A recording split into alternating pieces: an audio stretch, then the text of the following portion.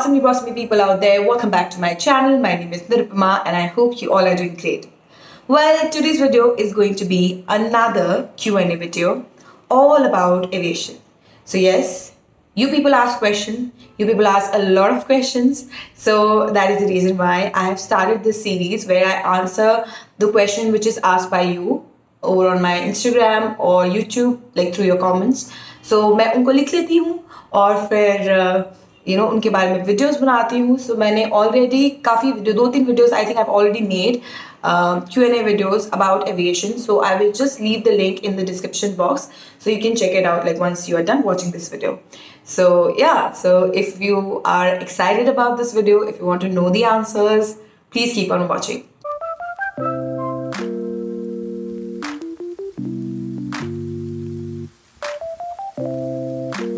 For this video, I have shortlisted 10 questions. So let's start with the question number 1. That is, swimming, is it necessary? So ये question बहुत बार पूछा है लोगों ने. So the answer to your question is no, it is not necessary. I don't know how to swim. So ये compulsory नहीं है, but yes, कुछ airlines हैं जहाँ पे requirement है कि cabin crew को स्विमिंग करना आना चाहिए. अगर मैं डोमेस्टिक एयरलाइंस की बात करूँ, जितनी भी इंडियन एयरलाइंस है वहाँ पे ऐसा क्राइटेरिया नहीं है. आई बिलीव एयर इंडिया में शायद है, I am not sure about it, but apart from that कहीं पे भी एक क्राइटेरिया नहीं है कि आपको स्विमिंग आनी चाहिए. और अगर मैं इंटरनेशनल एयरलाइंस की बात करूँ तो वहाँ पे भी कुछ एयरलाइन लाइक स्विस एयर है, लुफ्तांजा है, तो वहाँ पे वो पूछते हैं कि क्रू को स्विमिंग आती है कि नहीं आती है, एंड उसका एक टेस्ट भी होता है. But apart from that, most of the airlines, it is not necessary, it is not a requirement, like I don't know how to swim. So yeah, next question is, are you joining aviation industry back? So ये भी question बहुत बार पूछा गया है. मैंने इसके बारे में एक वीडियो भी बनाया है. That I will link it over here so you can watch it and you can know the reason why I am not planning to join back. Like अभी तो बिल्कुल भी कोई plan नहीं है. So answer to your question is no. Like not for now. I don't know about the future, but not for now. The next question is, what is the maximum age for working as a cabin crew in India? So that would be 18 years. अगर आप 18 साल के हैं तो आप cabin crew की job के लिए apply कर सकते हैं. Mostly how many shifts in an average every month one can get? So ऐसा कुछ नहीं है कि आपको इतनी फ्लाइट नाइट फ्लाइट मिलेगी या इतनी मॉर्निंग फ्लाइट या इतनी डे फ्लाइट मिलेगी. ऐसा कुछ फिक्स नहीं होता है. जब रिक्वायरमेंट है तो आपको ऑफकोर्स वो फ्लाइट के लिए पुल आउट करा जाएगा या रोस्टर किया जाएगा. Also you get the adequate rest. तो जितना आपको रेस्ट मिलना चाहिए उस फ्लाइट के बाद as you're doing the night flight, and those are also known as red eye flies because आपकी आंखें लाल हो जाती हैं नींद के मारे, इतनी नींद होती है आपकी आंखों में. So उसके हिसाब से आपको रेस्ट भी मिलता है, बट ऐसा कुछ फिक्स नहीं है कि इतने ही मिलेंगे या इतने नहीं मिलेगी. कुछ भी फिक्स नहीं है एविएशन में, ठीक है. Domestic airlines higher mail cabin crew. So the answer of your question is yes. So there is only Indigo जहाँ पे सिर्फ सारे फीमेल क्रू होते हैं जिनको हायर किया जाता है, सिर्फ फीमेल्स को हायर किया जाता है as a cabin crew. But apart from that जितनी भी एयरलाइंस हैं वहाँ सब मेल कैबिन क्रू को हायर किया जाता है. पहले विस्तारा में भी when they started, so they were only hiring female crew, but later they started hiring male crew as well. So सिर्फ Indigo है जो हायर नहीं करता, बाकी सब हायर करते हैं. I'm 24 and I don't have any cabin crew experience. So at this age, can I try for cabin crew? Of course you can try. Like I remember I had this my batchmate. So I think she was 26 or 26 थी या 27 होने वाले थे, ऐसा कुछ था.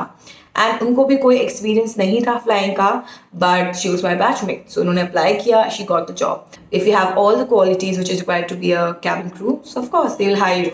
Just go for it and all the best. The next question is, what checks cabin crew does before a flight? So ये I think जब आप before passenger starts boarding, we board the aircraft and there are certain checks which we have to do. Number 1 है emergency equipment check. तो जितने भी emergency equipments होते हैं वहाँ पे like fire extinguisher, oxygen mask, oxygen bottle, first aid kit, medical kit. You have then what else? AED machine, basically जितने भी इक्विपमेंट्स होते हैं जो कि मेडिकल इमरजेंसी और सेफ्टी रिलेटेड इमरजेंसी को हैंडल करने के लिए इस्तेमाल होते हैं, उन सबको चेक करना बहुत ज़रूरी है to check whether they are correct in number, serviceability है कि नहीं। जैसे हम कोई भी प्रोडक्ट होता है खाने का तो उसमें हमेशा एक्सपायरी चेक करते हैं, उसी तरीके से हम उस प्रोडक्ट की उस इक्विपमेंट की एक्सपायरी चेक कर रहे हैं कि इसको हम इस्तेमाल कर सकते हैं कि नहीं कर सकते हैं, कुछ स्ट्रक्चरल डैमेज तो नहीं हो रखा है, बाहर से कुछ खराब तो नहीं हो रखा है। तो वो सारी चीज़ें हमें क्रॉस चेक करनी होती है। Once we do that we pass the check to the senior crew, the senior most who is heading the flight. उसके बाद आता है आपका गैली इक्विपमेंट चेक। सो गैली में भी इक्विपमेंट्स होते हैं like ovens, boilers, some aircraft has espresso machine, some has microwaves, refrigerator. तो जो वाइट बॉडी है वहाँ पे होते हैं ये सब चीज़ें, तो हम इनको भी चेक करते हैं कि काम कर रहा है कि नहीं कर रहा है। सो एक पूरा एयरक्राफ्ट में चेक करूंगी, क्लीनलीनेस चेक करूंगी कि सफाई है कि नहीं है, वॉशरूम हो चाहे कैबिन हो, दोनों जगह मुझे चेक करना है कि सारी चीज़ें साफ सुथरी है कि नहीं, because passengers will not like to board an aircraft which is dirty, which is not clean. So I have to check that. Also I check the laboratories, उसमें मुझे चेक करना है कि वहाँ पे सप्लाई है कि नहीं, जो sufficient supply like tissue paper and your hand wash which is your hand wash, वो है कि नहीं है, और जो फेशियल टिश्यूज़ है वो कि नहीं है, जो सीट कवर होता है वो है कि नहीं, प्रॉपरली लाइन है कि नहीं है, the mirror is clean, so everything I have to check. Now coming back to galley, आपको catering handover लेना पड़ता है, वहाँ पे आपको चेक करना पड़ता है कि you have sufficient supply for galley, like number of meals, trays and other things related to service. वो सारी चीज़ें हैं कि नहीं है, वो सारी चीज़ें चेक आपको करना पड़ता है। But like I told you, the moment you board the aircraft, first thing you check is the safety equipment and then the rest. Can we give interview from Hyderabad for Indigo? Of course you can. If they are conducting an interview, of course you can go for the walk-in interview and you can simply give your interview. Also airlines जो है जगह जगह interviews conduct करवाती है, तो ऐसा ही नहीं है कि सिर्फ दिल्ली या बॉम्बे में ही इंटरव्यूज़ होते हैं, और जगहों में भी इंटरव्यूज़ कंडक्ट करवाए जाते हैं। लखनऊ में भी होते हैं, चंडीगढ़ में भी होते हैं, पुणे में भी, छोटी छोटी जगह ना। आप मुझसे पूछेंगे, आई एम श्योर कि कमेंट सेक्शन में आएगा कौन सी जगह में कब इंटरव्यू है, प्लीज़ बता देना। सी ऑनेस्टली मुझे नहीं पता है, क्योंकि मैं अभी किसी भी एयरलाइन में नहीं हूँ। जब मैं फ्लाई करती थी उस टाइम पे हमारे हर मंथ इंटरव्यूज़ कंडक्ट होते थे, और हमें एक मेल आता था जिसमें वेन्यू, डेट और टाइमिंग सब मेंशन होता था कि कहाँ कहाँ पे, लाइक पुणे में कब है, बॉम्बे में कब है, दिल्ली में कब है, हैदराबाद में कब है, चेन्नई में कब है, बैंगलोर में कब है, लखनऊ में कब है, भोपाल में कब है। तो ऐसे करके पूरा आता था, विच आई टू शेयर विद पीपल, जो भी मुझसे पूछता था, right. But right now I have no access, but what you can do, like I have told this N number of times, go on the website. थोड़ी तो मेहनत करनी पड़ेगी, just go on the website, check. अभी आजकल तो कोई भी एयरलाइन कंडक्ट नहीं कर रहा है interview, because you know what is the state, okay. In fact it is not just about aviation, but और भी जितने सेक्टर्स हैं सब मेजरली इफेक्टेड है इस चीज़ से। सो फिलहाल तो हायरिंग नहीं हो रही है, but you can keep on checking and you will get the correct information from the website itself, alright. And also if you know someone, like if you know someone who's working, like currently actually working with the airline, you can ask them which field is better after 10th to become a cabin crew. So field की बात जो कर रहे हैं, basically जो हम 10th के बाद सब्जेक्ट सिलेक्ट करते हैं कि साइंस स्ट्रीम लेना है या कॉमर्स लेना है या आर्ट्स लेना है, तो देखिए इससे कोई फर्क नहीं पड़ता है कि आपने कौन सा सब्जेक्ट लिया था 12th में या आपने ग्रेजुएशन किस सब्जेक्ट से की है। It really doesn't matter, okay. आपके हार्ड स्किल्स नहीं मैटर करते हैं यहाँ पे। What matters is your personality, your confidence, your soft skills. तो उस पर आपको काम करने की ज़रूरत है। अगर आपको लगता है कि आपकी अंग्रेजी कमज़ोर है, अगर आपको लगता है कि आप थोड़े अंडर कॉन्फिडेंट हो, अगर आपको लगता है कि मुझे आती तो है बट मैं बोलने में हिचकिचाता हूँ, या मुझे I am not confident enough, so you need to work on that, you need to work on your confidence and your personality, alright. It really doesn't matter कि आपने साइंस लिया था। मतलब मैं तो 10th 12th मैंने PCM से की है और मेरा ग्रेजुएशन मैंने कॉमर्स में किया है, सो ऐसे को इतना कोई फर्क नहीं पड़ता है। It's just your personality and also your situation handling, okay, because on board there are different type of situation, people, okay, passengers are different from, every passenger is different from each other, they react differently, so how you will handle those situations वो matter करता है। तो आपकी situation handling भी वहाँ पे काम आती है, so that you need to work on. Okay, the last question for the video is, is Hindi fluency is necessary because I belong to certain part of India. I can understand Hindi, but I'm not that much good in speaking. Basically, what she's saying is that she's from South India and she can understand Hindi, but she can't speak. She's not that fluent. So अगर आप किसी भी Indian airline के लिए fly कर रहे हैं, ठीक है, जो भी जितने भी इंडिगो हो गया, स्पाइस जेट हो गया, विस्तारा हो गया, गो एयर हो गया, एयर इंडिया हो गया, आप इनमें से जिसके लिए भी अगर आप फ्लाई कर रहे हैं, हिंदी आना बहुत ज़रूरी है, ठीक है। ये इसलिए रिक्वायरमेंट है बिकॉज मोस्टली मतलब हमारे देश में किसी को और कोई लैंग्वेज आए ना आए, हिंदी तो समझ में आती ही है।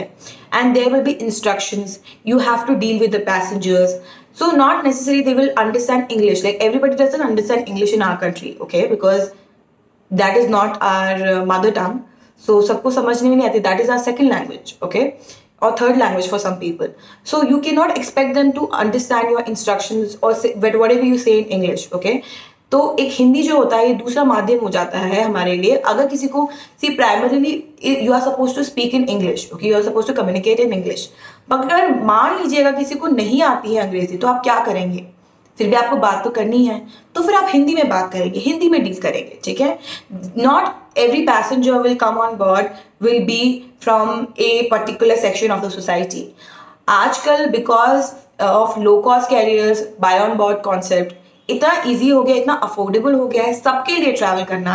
You have people travelling to Saudi, जो कि बेसिकली जो स्किल लेबर होता है वो लोग ट्रैवल कर रहे हैं, तो यू कैन एक्सपेक्ट देम कि वो इंग्लिश में आपसे बात करें, एंड अगर आपको उनको कोई चीज़ समझानी है, आप कैसे समझाएंगे?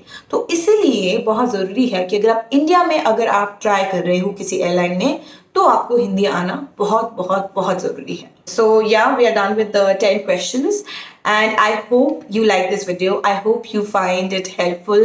आपको कुछ नया सीखने को मिला होगा, आपके डाउट्स क्लियर हुए होंगे, और अगर ऐसा हुआ है तो इस वीडियो को लाइक करना तो बनता ही है, और लाइक कर दिया तो सब्सक्राइब भी कर लीजिए चैनल को, और बेल आइकन है उसको भी प्रेस कर दीजिए। So yeah, that's pretty much it for this video. I will try to come up with another Q&A video because there are a lot of questions which you ask which I can't explain. Like मैं लिख के नहीं समझा सकती हूँ, but of course I can explain you here through this medium. So yeah, I hope you like it, and that's all for today.